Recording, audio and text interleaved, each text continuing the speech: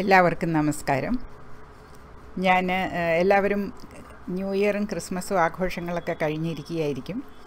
ഞാൻ ഇന്ന് ഈ വീഡിയോ തുടങ്ങുന്നത് ഈ ഡോക്ടർ മമ്മിയുടെ എക്സസൈസസ് ഞാൻ പറഞ്ഞത് അത്ര ക്ലിയർ ആയില്ല എന്ന് പലരും പറഞ്ഞതുകൊണ്ട് ഈ പുസ്തകം ഞാൻ തിരിച്ചു കൊടുക്കുന്നതിന് മുമ്പ് ഇതിനകത്തെ പ്രധാന കാര്യങ്ങളും പറഞ്ഞ് ഇതുപോലെ ഈ എക്സസൈസസ് ഇന്ന് ഒന്നും കൂടെ പറഞ്ഞിട്ട് ഇതിനകത്തുള്ള പ്രധാന ടിപ്സ് ഒന്നുകൂടെ പറയാം എന്നുദ്ദേശിച്ചാണ്. അതിനോടൊപ്പം വേറൊരു കാര്യം എന്താണെന്ന് പറഞ്ഞാൽ ഇനി ഈ വീഡിയോകൾ അധിക കാലം ഞാൻ തുടർന്നു കൊണ്ട് പോകാൻ ഉദ്ദേശിക്കുന്നില്ല. ഞാൻ ഈ വീഡിയോകൾ തുടങ്ങിയത് ഒന്നാമത് ഞാൻ എങ്ങനെയെങ്കിലും എൻ്റെ ഡയബറ്റീസിനെ കൺട്രോളിൽ കൊണ്ടുവരണമെന്നും എൻ്റെ ശരീരത്തിലെ ഇൻഫ്ലമേഷൻ കുറയ്ക്കണമെന്നും കുത്തിവെപ്പ് നിർത്തണമെന്നുമുള്ള ഉദ്ദേശത്തിലായിരുന്നു. അതൊക്കെ കഴിഞ്ഞ വർഷം 2018 തന്നെ സാധിച്ചു. 2019 ചില അപ്സ് ആൻഡ് ഡൗൺസൊക്കെ എൻ്റെ ഡയറ്റ് തെറ്റുകൾ കൊണ്ടുണ്ടായി. ഇപ്പോൾ 2019 ചില അപ്സ് ആൻഡ് ഡൗൺസൊക്കെ അവസാനം ഓണം കഴിഞ്ഞപ്പോൾ ഉണ്ടായി. പക്ഷേ കാര്യമായ വെരി സീരിയസ് പ്രോബ്ലംസ് ഒന്നും ഉണ്ടായില്ല. പിന്നെ ഇപ്പോൾ 2020 ആകുമ്പോഴേക്കും ഞാൻ ഇത് നിർത്താം എന്ന് ഉദ്ദേശിക്കുന്നത് ഈ ഡയറ്റ് നിർത്താമെന്നല്ല. എൻ്റെ ഉദ്ദേശം എന്താണെന്ന് പറഞ്ഞാൽ എൻ്റെ ആവശ്യം മാറി വന്നു. എനിക്ക് ആദ്യം എൻ്റെ ഡയബറ്റീസ് കൺട്രോളിൽ കൊണ്ടുവരണം എന്നേ ഉണ്ടായിരുന്നുള്ളൂ. പക്ഷേ അത് വളരെ എളുപ്പം കൺട്രോൾഡ് ആകുകയും വളരെ എളുപ്പം മരുന്നില്ലാതെ ജീവിക്കാം എന്നും കോംപ്ലിക്കേഷൻസ് ഇല്ലാതെ ജീവിക്കാമെന്നും കാലിൻ്റെ പെരുപ്പ് മാറുമെന്നും പലരുടെയും കിഡ്നി ഡിസീസ് മാറിയെന്നും ഒക്കെ കണ്ടപ്പോൾ തന്നെ എനിക്ക് വളരെയധികം ആഗ്രഹം പിന്നെ ഉണ്ടായത് എങ്ങനെയാണ് ഈ വിവരം നമ്മളുടെ മെഡിക്കൽ കമ്മ്യൂണിറ്റി അംഗീകരിച്ച് ഡയബറ്റീസിനെ കൺട്രോൾ ചെയ്യാനുള്ളതും മരുന്ന് കുറച്ച് കൊണ്ടുവന്ന് നിർത്താനോ അല്ലെങ്കിൽ ഒരു ഗുളികയിലോ മറ്റോ ഇൻസുലിൻ ഇല്ലാതെ കഴിയാനും ഒക്കെ നമ്മുടെ ഡയബറ്റിക് രോഗികൾക്ക് വേണ്ടുന്ന ഗൈഡൻസ് നമ്മളുടെ മെഡിക്കൽ ഫ്രട്ടേണിറ്റി തരുന്ന ഒരു കാലം വരുമെന്നുള്ള ആഗ്രഹമായിരുന്നു. അതിന് കീറ്റോ അല്ലാതെയുള്ള മാർഗങ്ങളുണ്ട് എന്ന് എൻ്റെ ഒരു കാഴ്ചക്കാരിയായ ഒരു മാന്യമഹതി തന്ന ഈ പുസ്തകത്തിൽ നിന്ന് എനിക്ക് മനസ്സിലായി. ഇവിടെയുള്ള ഡോക്ടേഴ്സും ഇത് ചെയ്യുന്നുണ്ടെന്ന്. അത് കഴിഞ്ഞപ്പോൾ ഡോക്ടർ ശ്രീജിത്ത് എൻ കുമാറിൻ്റെ വീഡിയോസ് അദ്ദേഹം പ്രത്യേകം പറയുന്നുണ്ട്. പ്രമേഹം തടയാം, പ്രമേഹം മരുന്ന് കുറച്ച് കൊണ്ടുവന്ന് നിർത്താം, നിർത്താനൊക്കാത്തവരിൽ ഒരു ഗുളികയോ 2 ഗുളികയോ കൊണ്ട് മാനേജ് ചെയ്യാം. ഇതെല്ലാം diet and life style changes കൊണ്ട് സാധിക്കും എന്നുള്ളതാണ്. പഴയ ക്രോണിക് ആൻഡ് പ്രോഗ്രസീവ് ഡിസീസ് എന്നുള്ളത് മെഡിക്കൽ കമ്മ്യൂണിറ്റി ഇപ്പോൾ പറയുന്നില്ല എന്ന് മാത്രമല്ല അത് ഇപ്പോൾ മാറ്റാമെന്നും കുറയ്ക്കാമെന്നും മാനേജ് ചെയ്ത് നിർത്താമെന്നും അവരും പറയുന്നു. കീറ്റോ കൊണ്ട് നമ്മൾ മാനേജ് ചെയ്താണ് നിർത്തുന്നത്. പക്ഷേ ഏറ്റവും എളുപ്പമായിട്ട് ഞാൻ കണ്ടത് കീറ്റോ ആണ്. കാരണം അതിൽ സംശയങ്ങളും കോംപ്ലിക്കേഷൻസും ഒന്നുമില്ല. നമ്മൾ കുറേ കാര്യങ്ങൾ കംപ്ലീറ്റ് ആയിട്ട് അവർ ഡയറക്റ്റ് കാർബോഹൈഡ്രേറ്റ്സ് അവോയ്ഡ് ചെയ്യുന്നുണ്ട്. അതുകൊണ്ട് അതിനെക്കുറിച്ചുള്ള പിന്നെ നമ്മൾ കാർബ്സ് കഴിച്ചാൽ മാത്രമേ നമുക്ക് പിന്നെയും കാർബ്സ് കഴിക്കാനുള്ള ഒരു ആഗ്രഹം വരികയുള്ളൂ. നമ്മൾ കാർബോഹൈഡ്രേറ്റ് ആയിട്ടുള്ള ഭക്ഷണം കഴിക്കുകയോ ഒരു മുട്ടായി തിന്നുകയോ വല്ലതും ചെയ്താൽ നമ്മൾക്ക് വീണ്ടും മധുരം കഴിക്കണം എന്നുള്ള ആഗ്രഹം വരും. നമുക്കൊരു ഷുഗർ അഡിക്ഷൻ ഉള്ളത് കൊണ്ടാണ്. അപ്പോൾ ഈ കീറ്റോയിൽ ആ അഡിക്ഷനിൽ നിന്ന് നമ്മൾ മാറും. അത് കഴിഞ്ഞ് നമുക്കതൊന്നും കാണുമ്പോൾ തന്നെ ഒരു കേക്ക് തിന്നു നോക്കണമെന്നോ ഒന്നും തോന്നാറില്ല. അങ്ങനെ നമുക്ക് കീറ്റോ ആണ് ഏറ്റവും എളുപ്പമായിട്ട് നമുക്ക് ഡയബറ്റീസ് കൺട്രോൾ ചെയ്യാൻ ഒക്കുന്നത്. പക്ഷേ ലോങ് സ്റ്റാൻഡിങ് കീറ്റോയുടെ ഇഫക്ട്സ് അറിഞ്ഞുകൂടാന്നൊക്കെ പറയുന്നുണ്ട്. എന്നാലും കീറ്റോ ലോങ് ആയിട്ട് ഉപയോഗിച്ചിട്ടുള്ള ആളുകളുണ്ട്. പക്ഷേ ചില ആളുകളിലെങ്കിലും കീറ്റോ അവരുടെ കൊളസ്ട്രോളിൽ ചില മാറ്റങ്ങളുണ്ടാകും, പാർട്ടിക്കിൾ നമ്പേഴ്സ് കൂടുന്നു എന്ന് പറയുന്നു. ഇതിനെക്കുറിച്ച് എനിക്ക് വലുതായിട്ട് അറിഞ്ഞുകൂടാ. കാരണം ആ ടെസ്റ്റൊക്കെ വളരെ എക്സ്പെൻസീവ് ആണ്. ഇവിടെ അതിനുള്ള മാർഗങ്ങളും ഇല്ല. അപ്പോൾ അങ്ങനെ കീറ്റോ നിർത്തിയ ആളിനെയും ഞാൻ സംസാരിച്ചിട്ടുണ്ട്. അപ്പോൾ അവർ എന്നിട്ട് ലോ കാർബിലേക്ക് പോയി. കീറ്റോ നിർത്തി കംപ്ലീറ്റ് തിരിച്ച് പഴയതുപോലെ ആയി എന്നല്ല, അവർ ഡയബറ്റീസ് കൺട്രോൾ ചെയ്ത് തന്നെ പോകുന്നു. അപ്പോൾ ഈ കീറ്റോയുടെ ഗുണങ്ങൾ ഇതാണ്. ഏറ്റവും എളുപ്പമാണ് അത് ചെയ്യാൻ. ഫാറ്റ് നമ്മൾ അമിതമായി ഫാറ്റ് കഴിക്കുന്ന ചിലരില്ലെങ്കിലും കീറ്റോ കൊണ്ട് വെയിറ്റ് കുറയാതിരിക്കുന്നുണ്ട്. അല്ലാത്തവർക്ക് എല്ലാവർക്കും വളരെ ക്വിക്കായിട്ട് ഒരാഴ്ചയോ 10 ദിവസമോ അല്ലെങ്കിൽ ഒരു 3 വീക്സ് കൊണ്ട് കീറ്റോ റിസൾട്ട്സ് കൊണ്ടുവരുന്നു.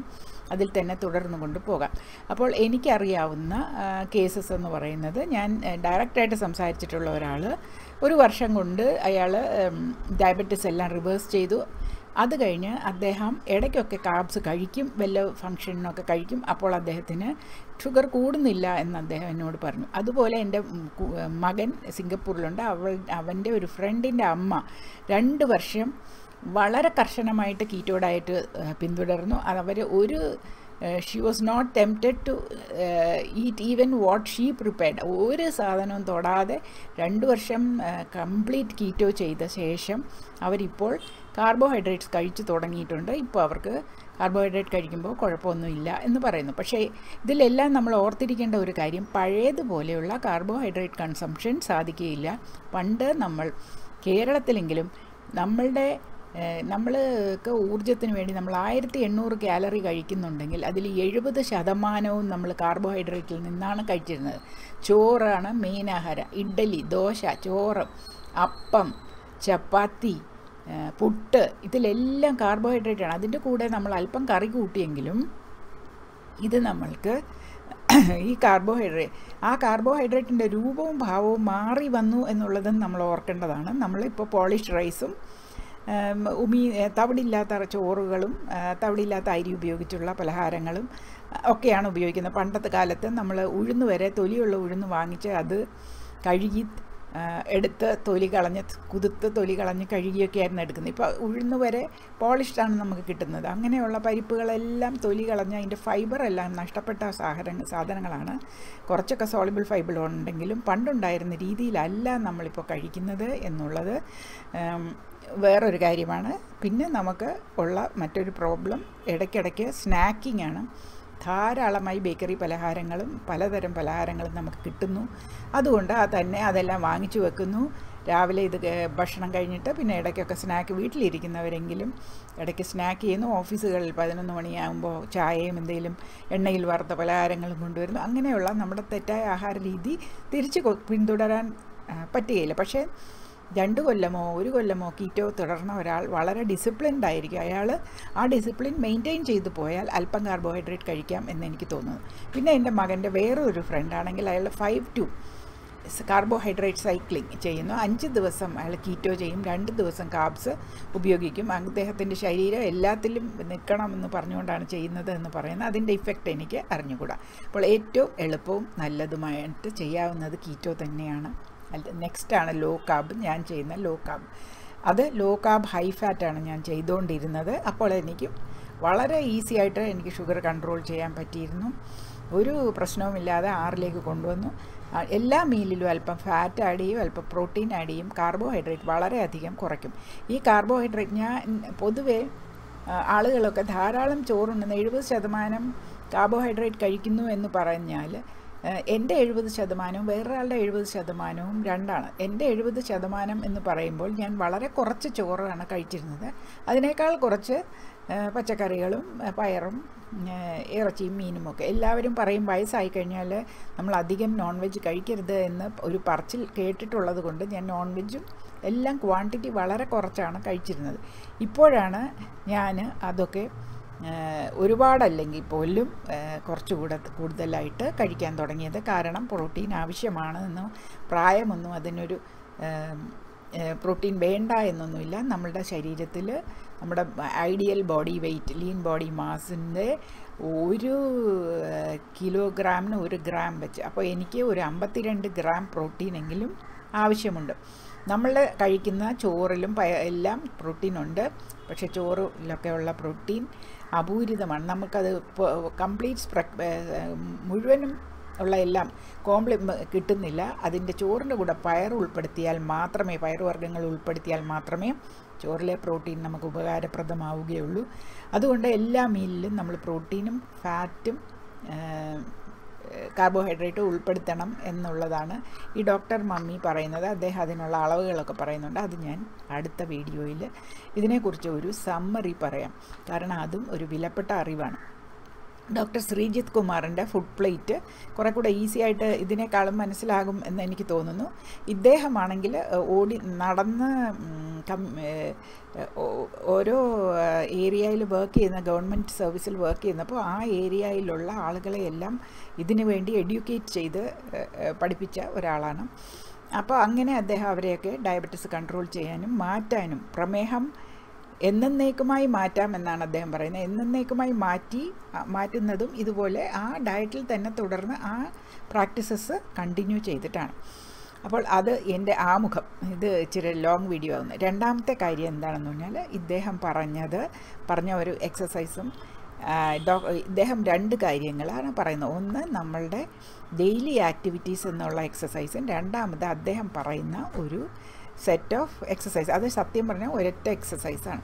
അപ്പോൾ ഈ എക്സസൈസസിൽ അദ്ദേഹം പറയുന്നത് നമ്മൾ ഡെയിലി ആക്ടിവിറ്റി, നമ്മൾ നടക്കുന്നതും ഇരിക്കുന്നതും പോകുന്നതും എല്ലാ കാര്യങ്ങളും കുറച്ചുകൂടെ ബ്രിസ്കായിട്ട് ചെയ്യുക, കുറച്ചുകൂടെ ഫോഴ്സ്ഫുള്ളായിട്ട് ചെയ്യുക. അങ്ങനെ ചെയ്യുമ്പോൾ നമ്മൾ കൂടുതൽ കാലറി ബേൺ ചെയ്യും, നമ്മൾ കൂടുതൽ മസിൽസിനെ എക്സേർട്ട് ചെയ്യും.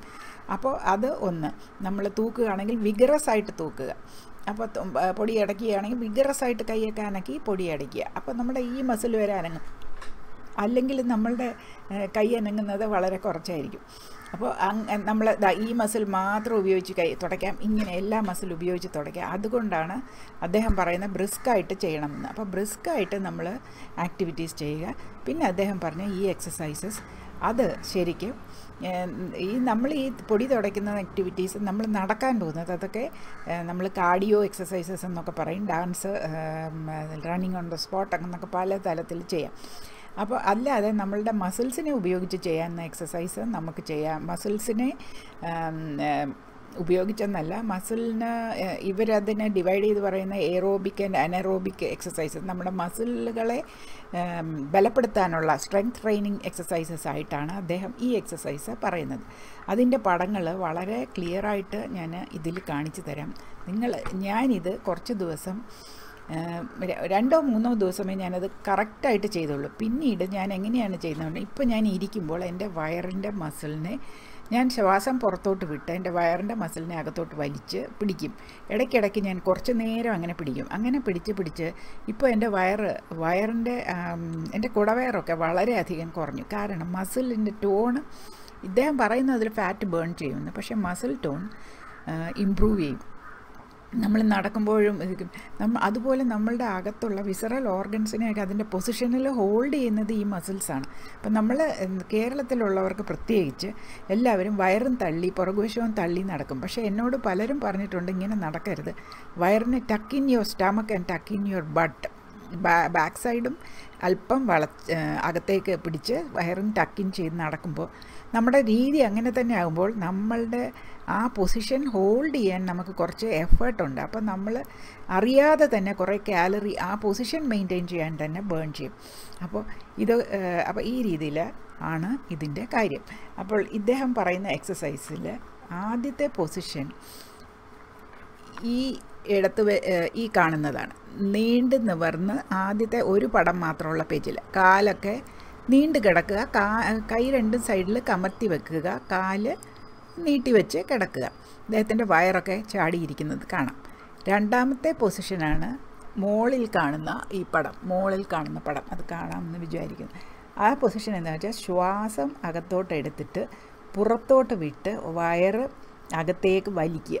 നമ്മൾ ശ്വാസം എക്സെയിൽ ചെയ്യുമ്പോൾ ഡ്രോ യുവർ സ്റ്റമക്ക് ഇൻ, വയറകത്തേക്ക് വലിക്കുക.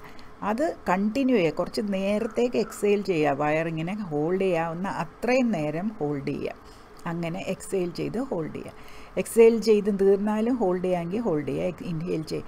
പെട്ടെന്ന് നിങ്ങൾ ഈ മസിലെല്ലാം വിട്ട് റിലാക്സ് ചെയ്ത് ഇൻഹെയിൽ ചെയ്യുക. അതൊരു നാച്ചുറൽ പ്രോസസ്സായിട്ട് വരും. നമ്മൾ ഇങ്ങനെ പമ്പ് ഔട്ട് ചെയ്ത് കഴിഞ്ഞിട്ട് വയറ് റിലാക്സ് ചെയ്യുമ്പോൾ നമ്മൾ ഇൻഹെയിൽ ചെയ്യും. മൂന്നാമത്തെ പൊസിഷനാണ് ഈ കാണുന്നത്. പിന്നെയും ഇതുപോലെ തന്നെ എക്സെയിൽ ചെയ്യുക, വയറകത്തേക്കാക്കുക. അതിൻ്റെ ആക്കിയ ശേഷം മുഷ്ടി 2 ചുരുട്ടി പിടിക്കുക. കൈ ചുരുട്ടി പിടിച്ച് കൈയുടെ മസിലും കൈ മുറുക്കി പിടിക്കുക. കൈ ചുരുട്ടി പിടിച്ച് മസിൽ മുറുക്കി പിടിക്കുമ്പോൾ നമ്മുടെ തോള് തൊട്ട് ഈ വയറ് വരെയുള്ള മസിൽസ് എല്ലാം വളരെ ടൈറ്റായിട്ട് നിൽക്കും. അപ്പോൾ ഇങ്ങനെ ആ പടം കാണാമെന്ന് വിചാരിക്കുന്നു. ഈ താഴത്തെ പടം. അങ്ങനെ കൈ ചുരുട്ടി പിടിച്ച് കാല് പഴയതുപോലെ തന്നെ വെച്ച് ആദ്യം എക്സെയിൽ ചെയ്ത് വയറകത്തേക്കാക്കി കൈ ചുരുട്ടി പിടിച്ച് മസിൽ പിടിക്കുമ്പോഴേക്കും, കൈ ചുരുട്ടി പിടിച്ച് കൈയുടെ മുഴുവൻ മസിലും ടൈറ്റ് ആക്കുമ്പോഴേക്കും ഷോൾഡർ തൊട്ട് നമ്മൾക്ക് ആ മസിലിൻ്റെ ഫീലിംഗ് ഉണ്ടാകും. അടുത്ത എക്സസൈസാണ്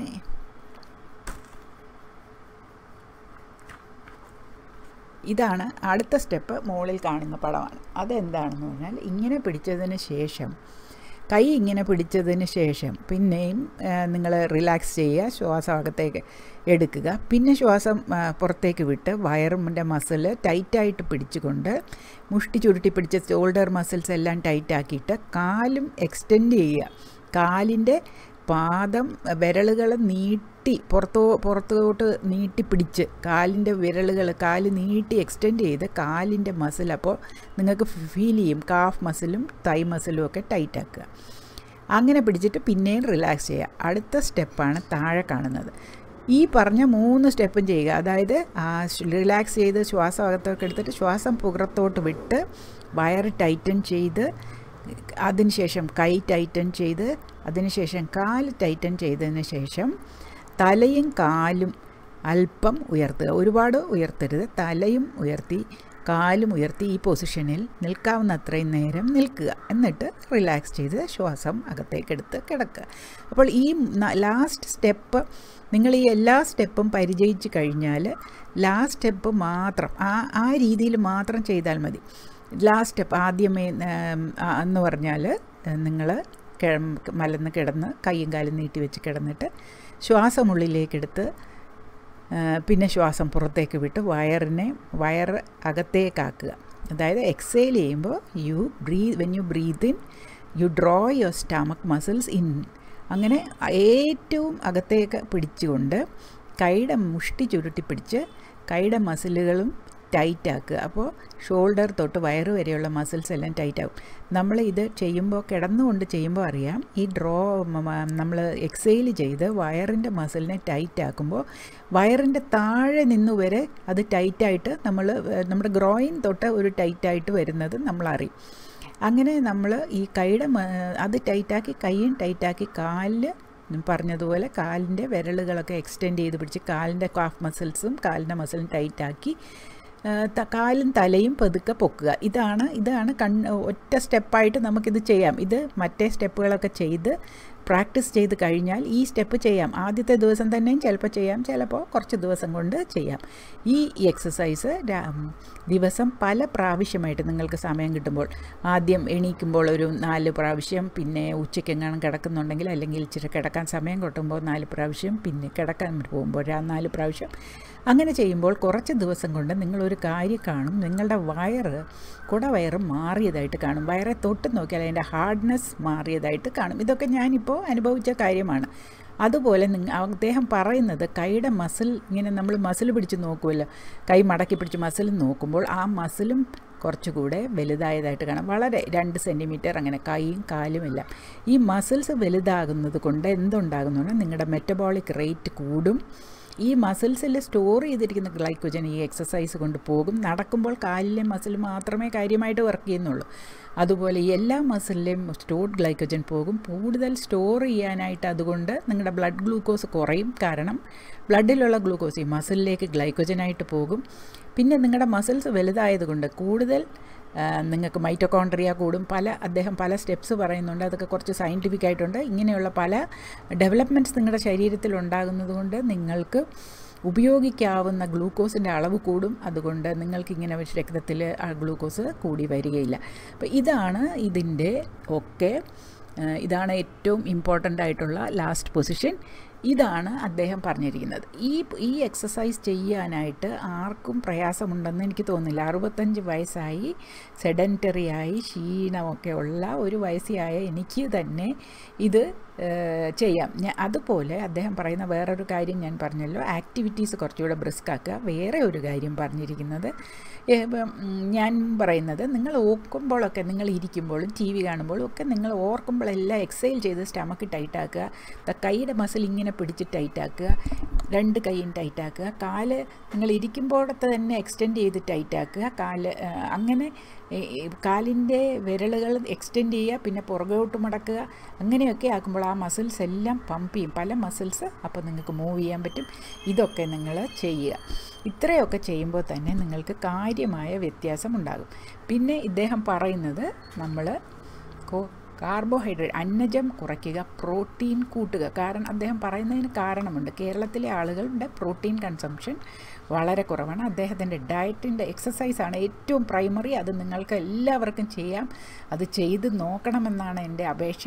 അത് ചെയ്ത് നോക്കുക. ഇത് ആർക്കും ഉപദ്രവം ചെയ്യും എന്ന് തോന്നുന്നില്ല. നടുവിന് വലിയ പ്രോബ്ലം ഉള്ളവർ, കഴുത്തിന് പ്രോബ്ലം ഉള്ളവർ ഒക്കെ നോക്കി ചെറിയതായിട്ട് നോക്കിയിട്ട് വേദന തോന്നുകയാണെങ്കിൽ അവർ ആ രീതിയിൽ അത് അഡാപ്റ്റ് ചെയ്ത്, കഴുത്തിന് പ്രോബ്ലം ഉള്ളവർ കാലും കയ്യും എക്സസൈസ് ചെയ്യുക, ഈ പൊങ്ങുന്ന പൊസിഷൻ ചെയ്യാതിരിക്കുക, അങ്ങനെ പല രീതിയിൽ ഇത് അഡാപ്റ്റ് ചെയ്യുക അവരവൻ്റെ കൺവീനിയൻസ് അനുസരിച്ച്.